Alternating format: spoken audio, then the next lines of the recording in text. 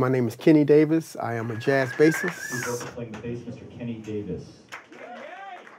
The companies that I endorse are Federa basses, DR bass strings, handcrafted bass strings for my electric bass, D'Addaria Hypercore bass strings for my acoustic bass, radio DI boxes, SWR amps, Monster cables, and many others.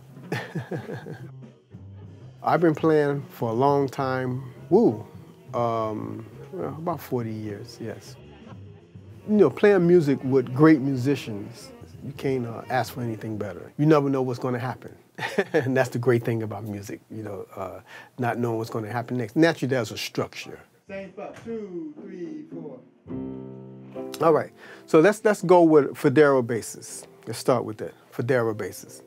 And I always said, I did an interview and I said, once you go Federa, there's no other. That's what I said with Federa basses.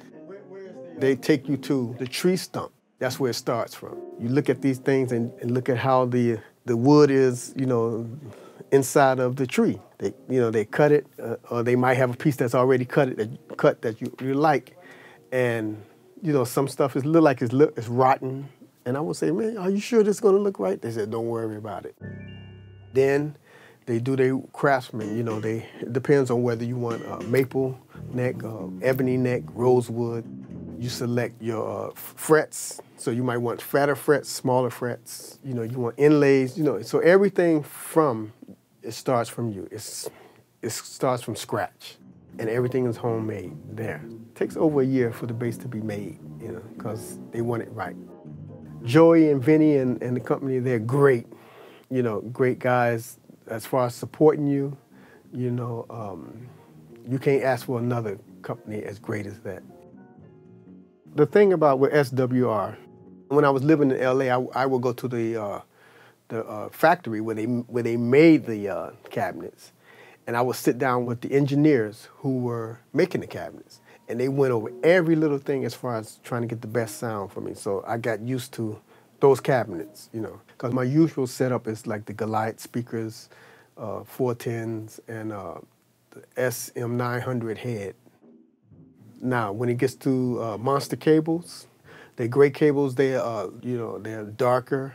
You know, trust me, I A/B'd the cables with many different cables, and they was consistent. They have a great support policy. If something goes wrong with them, they send it back and they just send you another one. Sound great. The way they're made, they have their own way of winding the cables. Monster Cables has a really special way of making their cables. Such a high quality. Radio DI boxes, they made a special box for me. So they put a little switch inside of my box so I can switch it from whether it's acoustic music or electric music. Great boxes, they have great support system. That's another company that I would totally advocate as far as using their material. DR strings, they're really easy on your fingers, so they really don't chew up your fingers like other strings. That's sort of hard on your fingers. They keep their intonation longer than I've noticed. And the brightness, I mean, as far as slapping, you know, those are the best strings to have.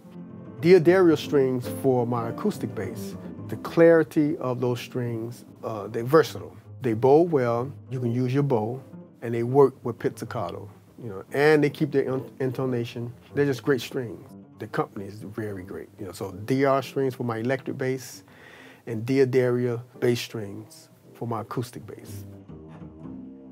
The companies that I endorse are actually the stuff that I use. So if I'm endorsing anything, I really use it, the product, you know, because and especially when I was doing the Tonight Show, I was with the companies that I was with, and I really enjoy them, and those are the companies that I advocate for.